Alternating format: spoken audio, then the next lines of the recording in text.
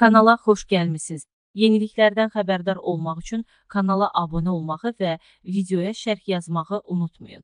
Videonu sona qədər izləyin ki, ekstra xəbərləri də görə biləsiniz. İndi isə xəbərə keçək. Azərbaycan Respublikasında koronavirus infeksiyasına 2372 yeni yoluxma faktı qeydə alınıb, 4211 nəfər müalicə olunaraq sağalıb. Nazirlər Kabineti yanında operativ qərargahdan APAya verilən məlumata görə COVID-19 üçün götürülən analiz nümunələri müsbət çıxmış 34 nəfər vəfat edib. İndiyədək ölkədə ümumilikdə 457.416 nəfərin koronavirus infeksiyasına yoluxması faktı müəyyən edilib. Onlardan 405.511 nəfər müalicə olunaraq sağalıb, 6065 nəfər vəfat edib. Aktiv xəstə sayı 45840 nəfərdir.